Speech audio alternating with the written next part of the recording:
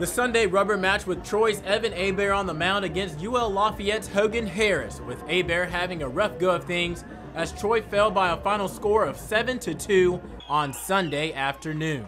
You got to win the series at home, and we failed to get that done today. I give them credit. They came out and punched us in the mouth, and I think it knocked us back a couple innings before we got our bearings straight. Their starting pitcher today did a great job and only gave up 2 hits through his 5. And Lafayette came out swinging, scoring 4 runs in the first 2 innings, but after things settled in, head coach Mark Smart thought his team bounced back and battled.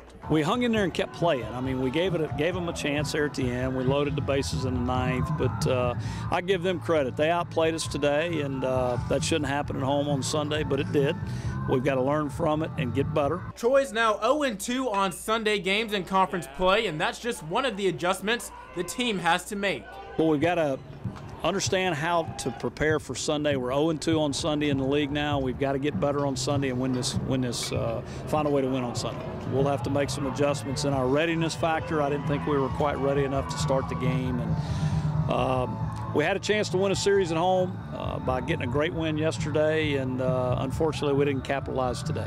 On Saturday, Troy's Austin Crook struck out 14 batters, a stellar performance. Well, on Sunday, the script was flipped, and ULL's pitching staff as a whole struck out 14 Trojans, something that head coach Mark Smart says resulted from a combination of things. I thought they pitched well, and I thought we did not stay in the strike zone well enough. Today, we expanded our strike zone, swung and missed too many pitches out of the zone to strike out. Yesterday, we didn't. Yesterday, we stayed in the strike zone the whole game. They walked 9 and only struck out 3. So we didn't do a good enough job offensively today, but they certainly had a lot to do with that.